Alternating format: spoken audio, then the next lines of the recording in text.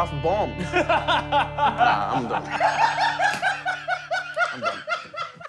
I'm good. Is this a common white person thing?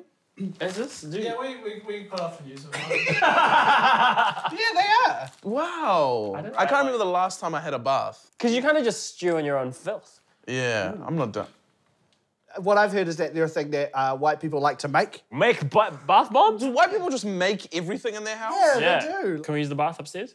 It's not my house. So yes? All right, this is the experimenter and I'm gonna put it in. All right, I'm putting it in. Oh shit, why is this? That shit is wild!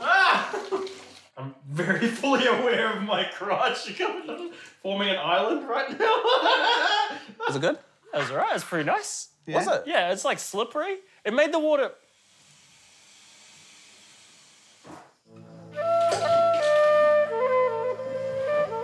Huh. Not much going on there. This is just a gross bath. This is good. Like, once it was spread around, I was like, oh yeah, this is nice. It's quite relaxing. Does it smell good? Yeah, it does smell good. Pax, are you ready to bomb it up? Don't. Ooh!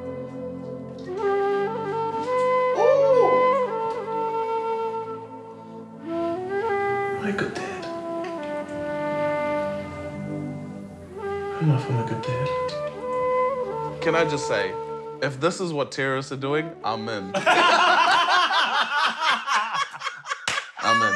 On a scale of 1 to 10, 1 being a snapback and 10 being a big-ass hat that white lady's wearing at a horse race. Oh, like a floppy? Like a floppy with a big-ass feather. Yeah. You know what I mean?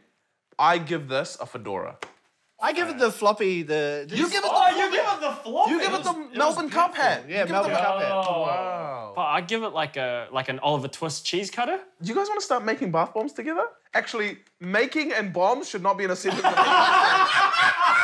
And time for the sign off. I need to go. Thanks, Thanks, white white people. people.